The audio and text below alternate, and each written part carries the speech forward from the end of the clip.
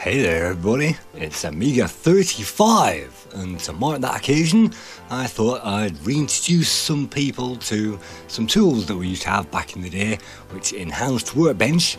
And if you didn't use those tools, or if you don't even now, you might want to take advantage, and you can download those in the description.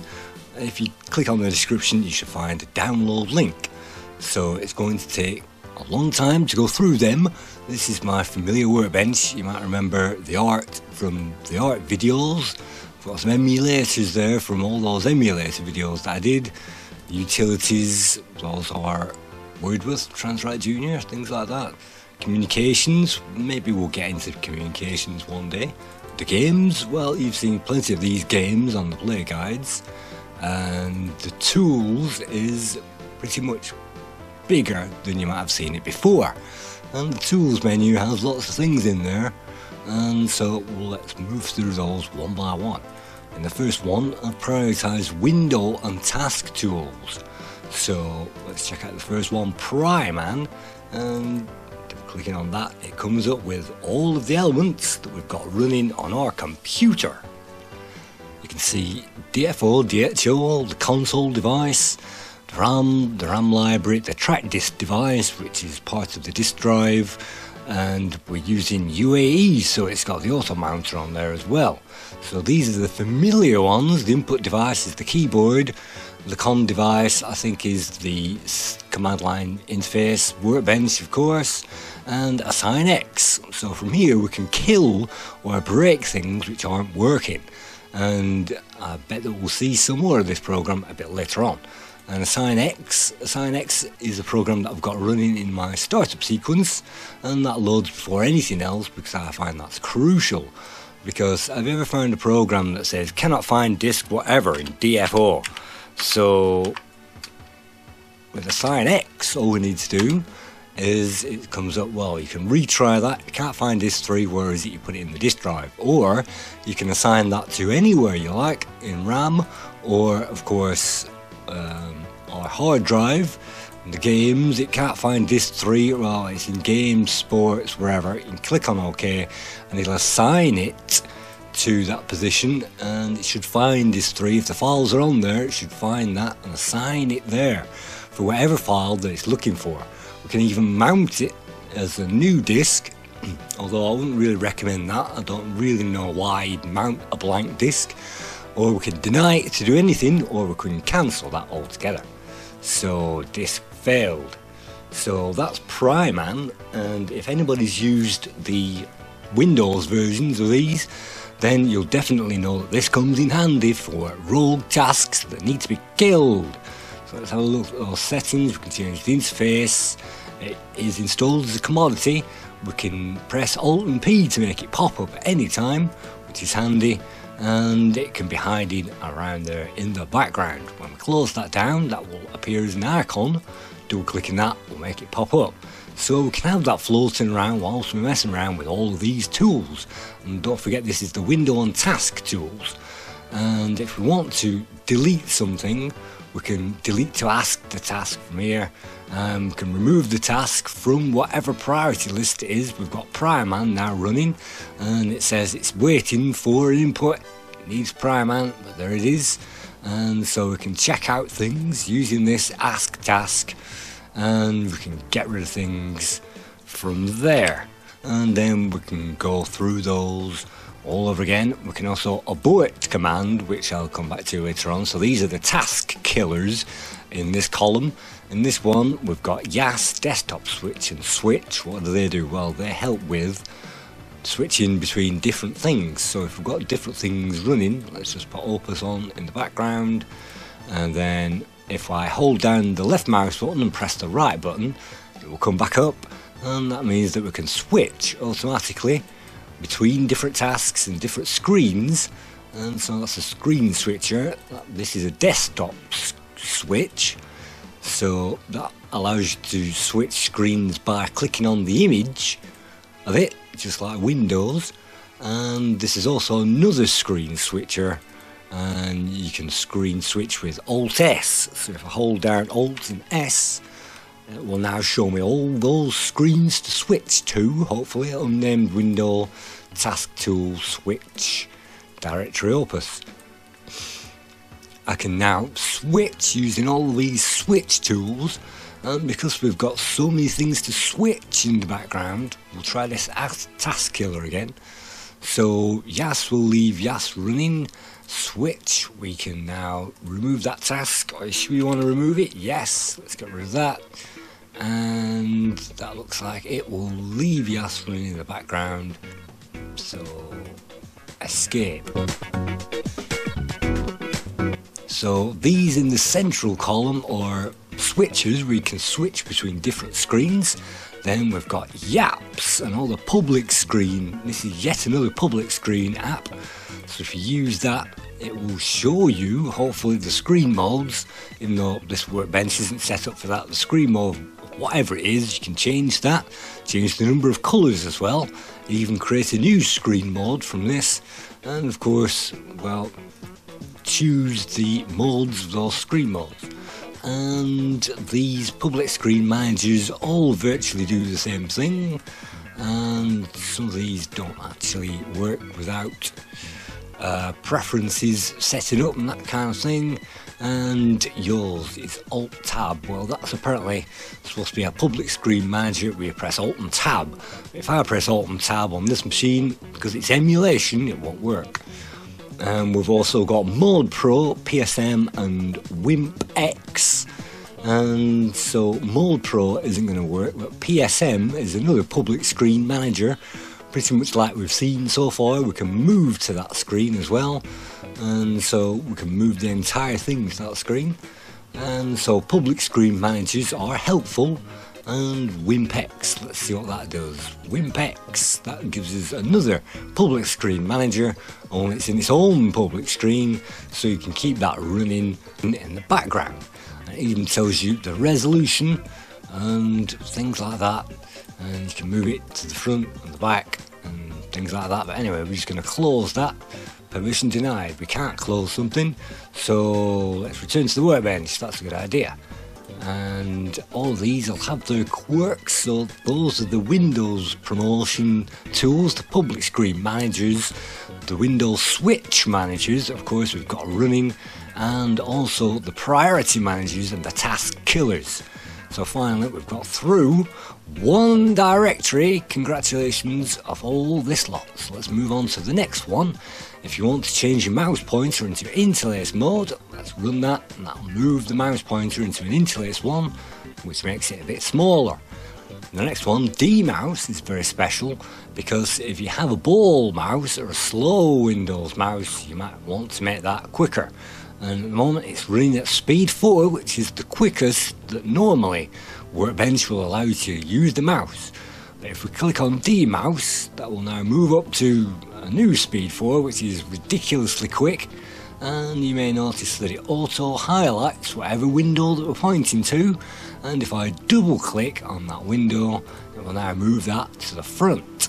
And if you don't want it to auto highlight, I've set up a number of scripts, so this moves it down to speed 2 and it turns off the auto highlight, although you can still bring things to the back and the front. And this thing's also got a few hidden extras, including blanking the screen pointer. If you leave that alone for 5 seconds, the screen pointer will blank. So let's just see that again. You can see the screen pointer, and after 5 seconds that thing was supposed to blank. And also it's got a screensaver on there. If you leave that 300 seconds, the screensaver is meant to come on, which is a Windows type screensaver. And so that also increases the mouse precision as well. If you read the documentation, you'll be able to change these scripts and change the precision, and you can see it's still auto highlighting that window. So if you don't want that, you click on this one, that changes it to mouse speed 1, no auto. As you can see, no auto, and it also means that we can still use the back and front, which is terrific, the mouse precision, which is terrific, and it knocks off the screensaver, so we don't have to worry about the screensaver. But the mouse blanker is still on, so that will blank if we leave that alone. So that's D-mouse all set up. And so input devices, oh, look at that, installing D-mouse, done. And so let's get rid of that. And the next one is freewheel. And freewheel, just to blow your mind for a second, Commodore actually built in mouse wheel support into Workbench. And because it's Commodore, what they did, the American guys put it in there, but the management completely flubbed up the software, and so we don't get mouse wheel support in Workbench. What this package does is switch it back on again. So let's switch that on. I'm using the 030 at the moment, so I'm using freewheel 20, and if I double click that again, it'll come up with the preferences. So I can change this one, the mouse speed, the click to front, on and off, click to back. These are extra features. I can change the hotkey of this particular window. I can set the scrolling of the window under the pointer, or a very large number of other things. The scroll speed, I can move that quicker or slower, and I can change all kinds of things to do with the scrolling of the mouse. Set buttons as well, it can do all kinds of things. You'll have to read the manual. So now, as you can see, this freewheel actually does work. And if I close down a lot of these things and bring up the games menus again and look at my arcade games, I should, if all goes well, be able to move those up and down with the wheel, which is very helpful. And if I now go back to directory opus, I can now, well, I should be able to, if you configure this right, move that up and down. But if we look at, if we now read a document with this, we can use the wheel to scroll up and down. And sometimes reading documents in these things is pretty difficult. So that scroll wheel helps tremendously, and having that middle mouse wheel helps tremendously. You can see it's not scrolling anywhere in this window because it's already full. But if we make it move along, we can scroll with that. So that's the freewheel. Just when you thought that the middle mouse button could not be used, yes you can, and the wheel as well. So this is a joy mouse command, and what that will do, of course, will make it so that your joystick can be controlled, well, can control the mouse pointer, and so you can move around the screen with your joystick. I think it's, well, the fire button to select things and bring things to the front and close menus and things like that. But if you have a joystick and you don't have a fire button, that can definitely help. So the final one is F mouse, and with F mouse you can configure lots of menus.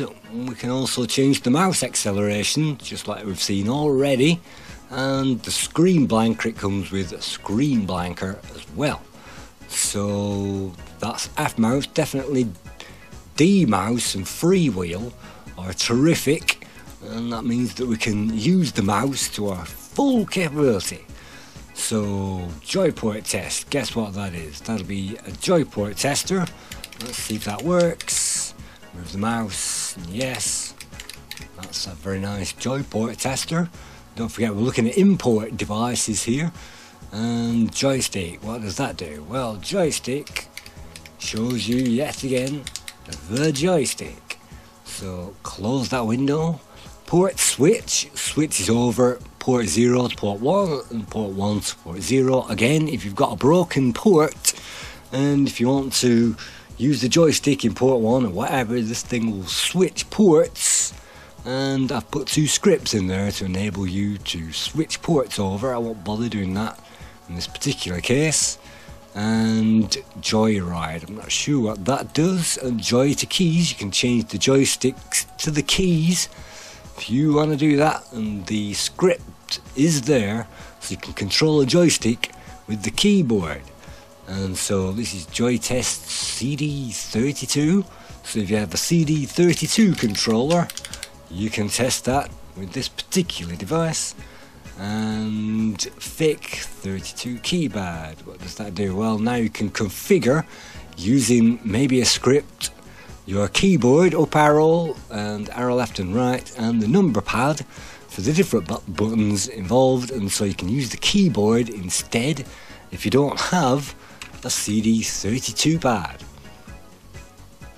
And Power Snap is an interesting tool, because if we look at the documentation and open Power Snap, it doesn't appear to do anything. But if you read the documentation, that is a very, very interesting tool, because it will allow us, by holding down the Alt key, it should be possible to grab any number of things from any source and paste them into any source. Start a new file, and I press Alt and V together. That will then paste exactly what I've just copied into that particular space. That comes in very, very handy sometimes when you're trying to copy things from one list window into another. You can simply have two list windows open, drag and drop, copy and paste. And so the Alt V is pretty similar to how the Windows does it. And Power Snap is a very interesting program. And so input devices, we're down to Power Snap. That has lots and lots of different uses. It's best to, I think that does have a pop-up GUI, but I'm not sure. It does have different GUIs, so you can change the keys involved and what it does in any particular order. So let's close that one up. We've got Key Show, which shows the keyboard, a key map editor, which shows and alters the key map. So in this case, if I select the F keys, I can alter these, and also it shows me all the different languages for all of the different keys as well. Key Finder, that will allow you to find any key on the keyboard, and it will also show you the hex codes for that, which if you're a programmer, the hex codes come in handy. And mouse key, so that's a mouse keyboard if you want to type anything on the screen. And it looks like we've just got rid of something, but if we rename this and we use this is a mouse control keyboard. So anything that you can't do on the keyboard, you can do with this one. It pops up. So if you want that, that's another interesting feature, mouse key. And again, no idea how to get rid of it. You can change the screen mode, I notice, on that one as well. So these are the keyboard ones. Visual keyboard, these are the CD32 and the Power Snap. These are the joysticks, and these for the mouse wheel and things like that. So those are the input devices. So we've seen directory tools already with dir work, the directory util 2 util that I like to use. There's also File Master 2, which does a pretty similar thing, and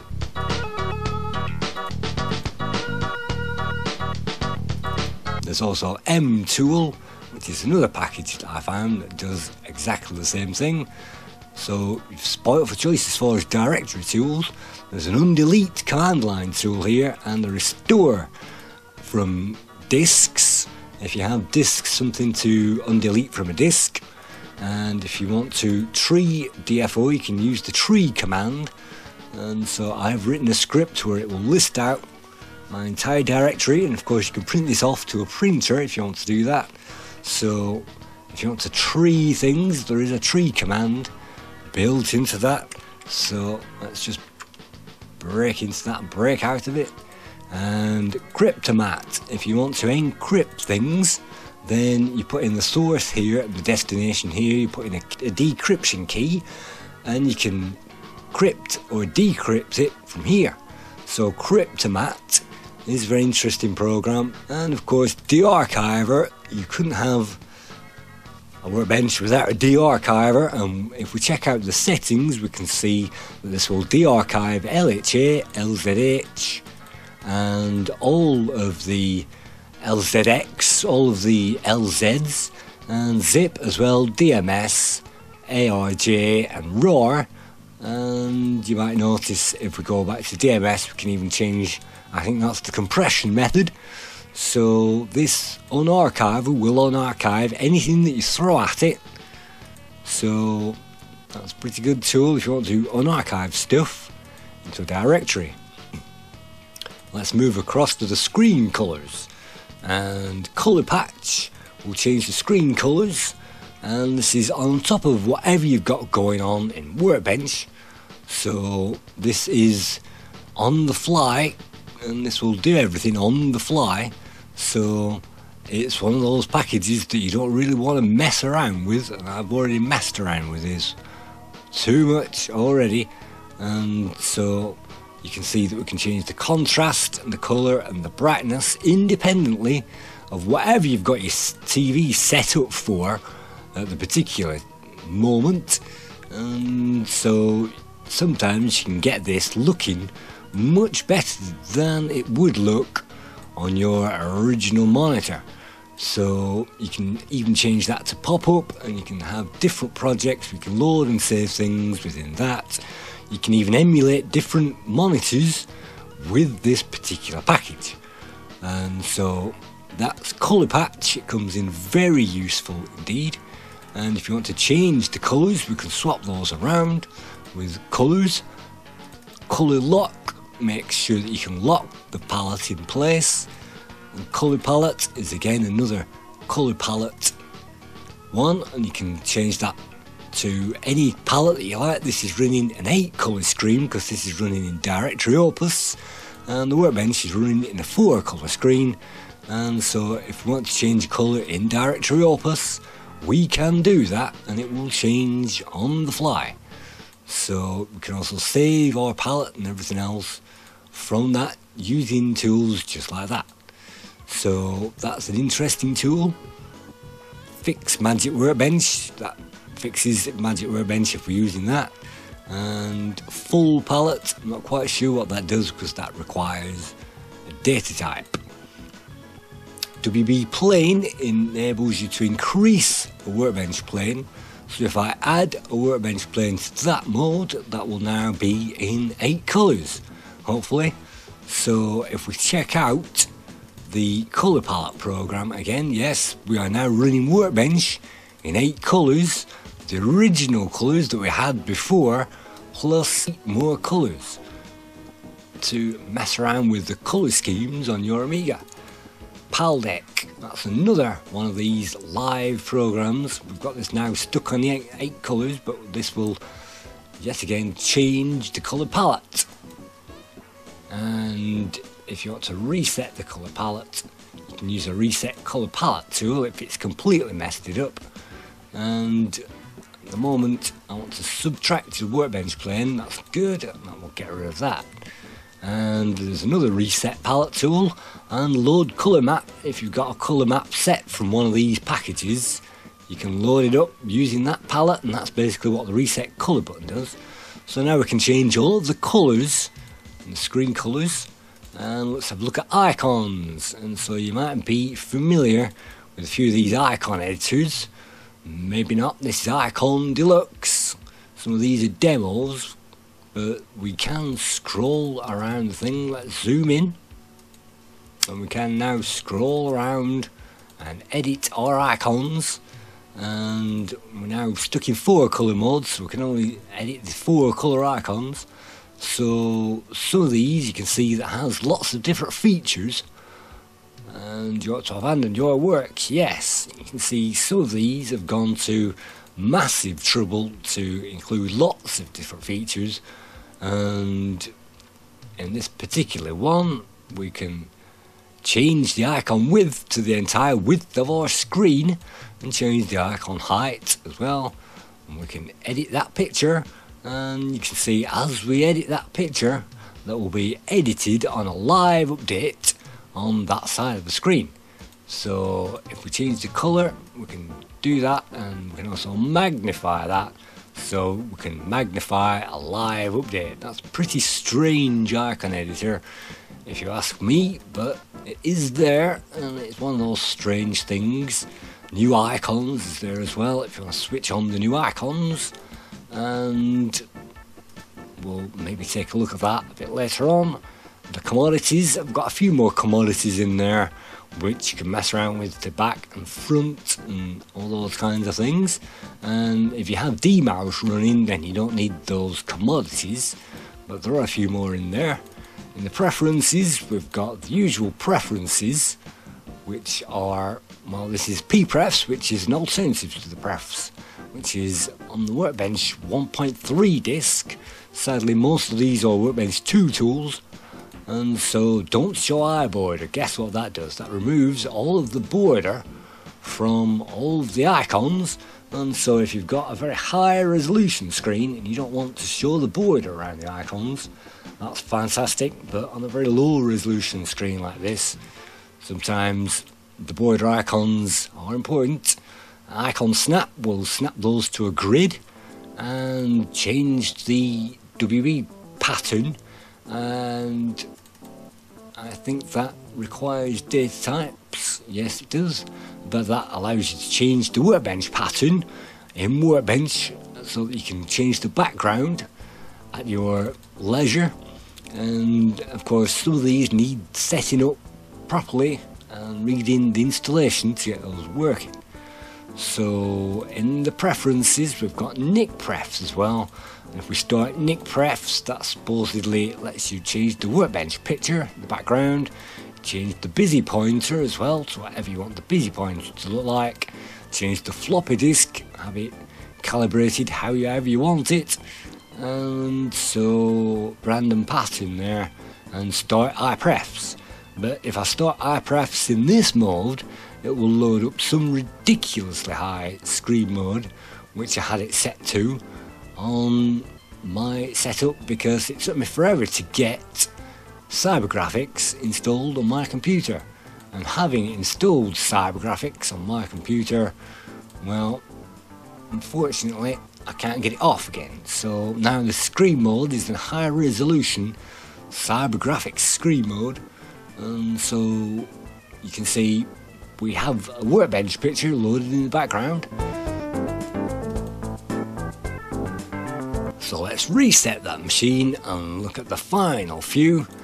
The System Snoop is again another one of those extensions where it allows you to see everything on your computer, and if you want to get rid of anything from this particular thing, like the GAD tools library, I can set a priority of that, I can freeze it, I can close it, and I can even remove it from this particular screen.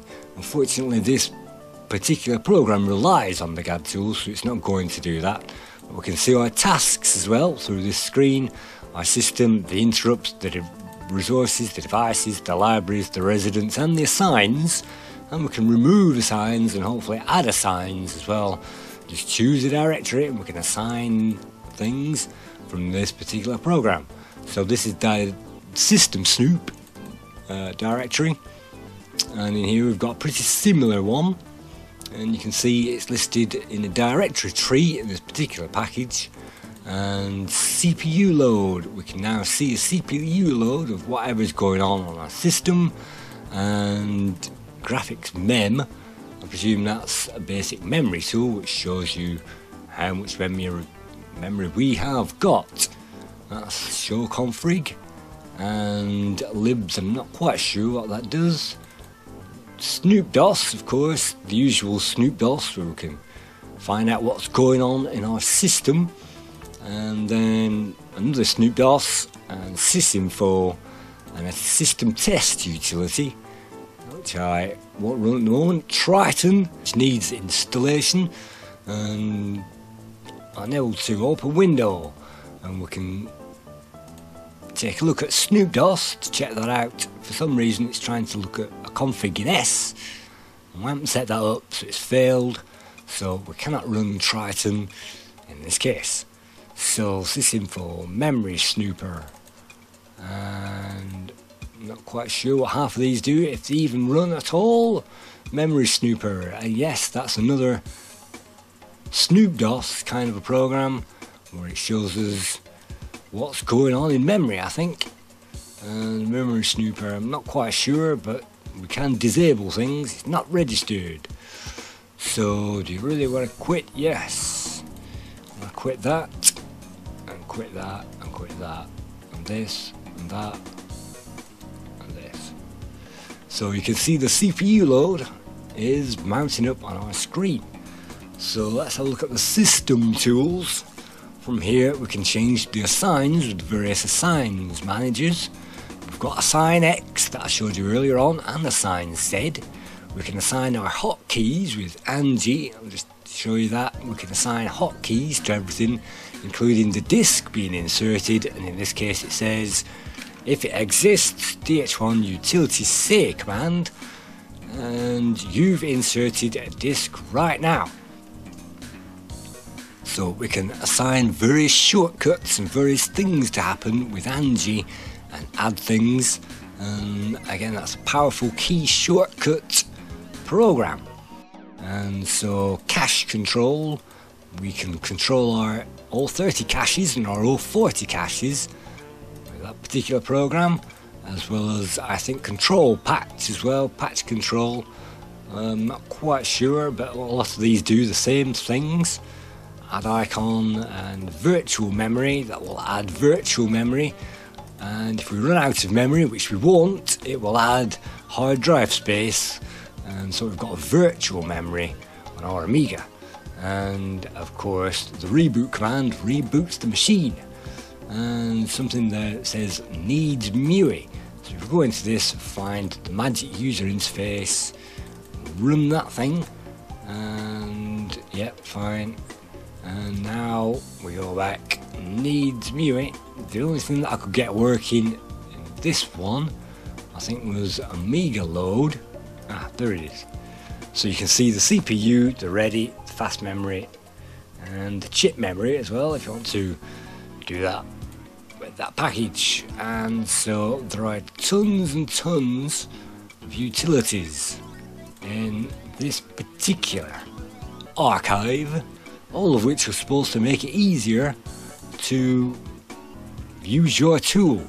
So we've looked at now the system tools, and so system diagnosis, we've got the advanced Amiga analyzer, which of course analyzes everything that's going on, including the joystick ports and anything else that you've got running as well. It will give you those, the parallel port, the serial port, the memory, the disk drive, even the video. And so if you want to mess around with the video and the audio and things like that, there's a lot more to do with that package. The Amiga test kit does virtually the exact same thing, and it will analyse all these different things, including the audio and the video. And it's one of those things where I'm not sure how to reset the machine. Well, I do know how to reset the machine, but I'm not sure how to get rid of that program. But in system diagnosis, pop-up info, of course, that will pop up info about your system, and memory tools, show mem, if you want to have a visual representation of your system memory, we can show mem, and pool mem as well, and survey the memory. All these different things that you can do with these kinds of applications. And if you've got Workbench 1.3 free mem and all these things are Workbench 1.3 applications as well. So you can even show mem, and this will show us visual representation of our memory, and so in this case that will show us our screen memory, and this is what we've actually got going on the screen. So this is our screen memory, and we can go through and find out what is actually going on our Amiga. So that's a pretty weird tool, show mem. So we're almost through these now. Commodities, disk repair tools, we've seen already those repair disk errors. Miscellaneous tools, well, there's a calculator in there and a bar clock. And the Opus, the ADF tools, which on archive ADFs, productivity tools, which means that we can do things, which I'll probably come back to a lot later on.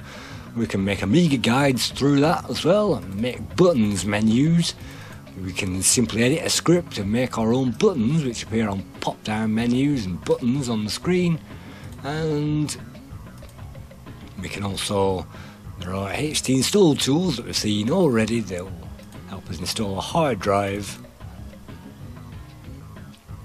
Lastly, there are a few showers and converters in here which will show us pictures, and I think waveform will show us waves on that screen.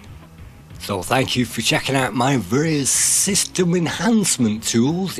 If you want to change the windows and the colours and the icons and tune the input devices and check out your system, snoop the system, fix your system, and also change the preferences and the colours and unarchive things and things like that, you can basically diagnose and fix things from here using that particular tool, using this particular archive. So if you want to check out some of these tools for yourself, then check out the link in the description. Thank you.